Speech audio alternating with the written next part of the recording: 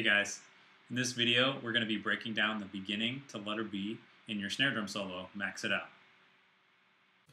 In the first two measures we have dotted quarter notes. Remember that a dotted quarter note gets 1.5 beats. In the first measure, the first dotted quarter note covers the 1, the te of 1, and the downbeat of 2. That means that the 8th note takes care of the te of 2, and the next dotted quarter note covers 3, the te of 3, and the downbeat of 4. That leaves just 1/8 note remaining, the te of 4. I like to count the first measure like this. 1, te, 3, te. You can hear the pitches of the downbeats and the upbeats inside of the dotted quarter notes by the changes of the pitch in my voice. 1, te, 3, te. The next measure starts with a quarter note and 2 8th notes. 1, 2, te. And then we have another dotted quarter note. Remember that gets 1.5 beats. So in this case it's 3, te. In the next measure we have some 16th note based rhythms from our 16th note timing 3-note patterns. We have 1 te ta, 2 te, 3 te ta, 4 te, 1 ti te, 2 ti te, 3 ti ta, 4 ti te ta, 1. Notice that the dynamic marking at the very beginning is piano. We're going to use a 3-inch wrist stroke. And in the third and the fourth measure, we're gradually crescendoing from piano up to forte. Altogether, those measures sound like this.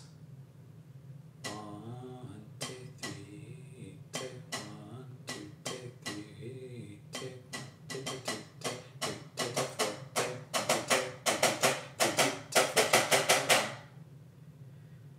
When I'm playing on a snare drum and I'm playing at a piano dynamic, I like to push the beads of my sticks closer to the front edge of the head. It just gets a crisper sound from the snares. And as I get louder with my dynamic, I'm going to move my beads back towards the center of the drum so that my forte dynamic is in the center of the drum. In the next line, we have some 8th note and quarter note based rhythms, followed by some 8th note and 16th note based rhythms. So the first two at forte dynamic sound like this. 1, 2, 3, 4, 1, 2, 3, 4, 1.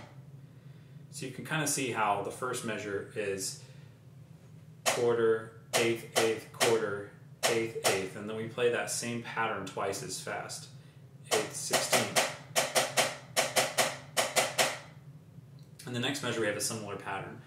We have 1 te, te, 3 te, te, and then we play that pattern twice as fast with 16th notes and 8th notes. 1 te, te, 3 te, te, 1 ti, ta, 2 ti, ta, 3 ti, ta, 4 ti, ta, 1. In the next line we have our first accents of the piece. The accents are the little arrow looking things above the notes.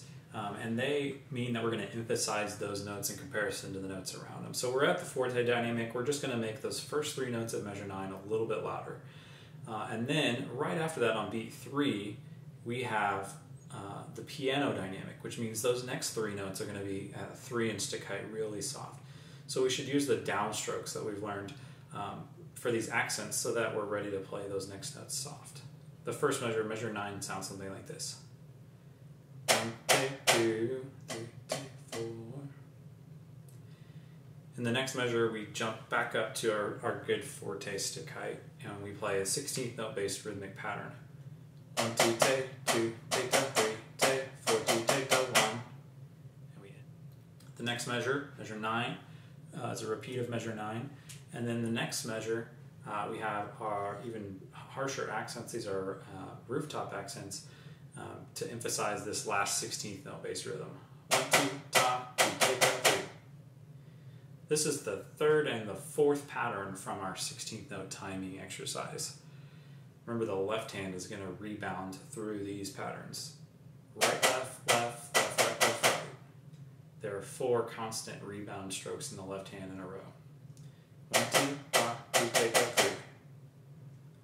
Finally, in that measure, before we go to letter B, we have a mezzo forte dynamic marking, and we have a little pickup note on the theta of 4, theta 1, and those will be 6-inch notes. So if I go A to B all together, it sounds something like this.